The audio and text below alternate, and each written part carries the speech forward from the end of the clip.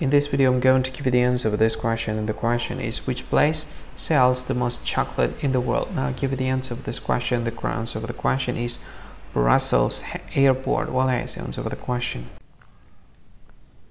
Hi, thank you so much for watching this video.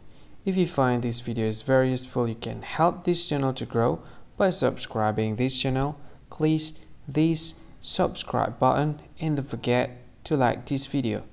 And if you find this video is not really good, or you don't really like this video, or you kind of feel that it's a little bit offensive or something like that, you can click this one, dislike button. You can do that anyway.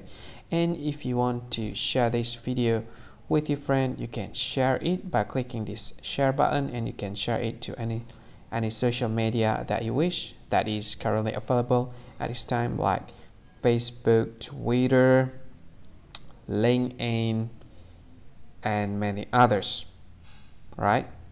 And if you want to add this video to your playlist, you can click this one. You can watch this video later, and you can find more options by clicking these three dots.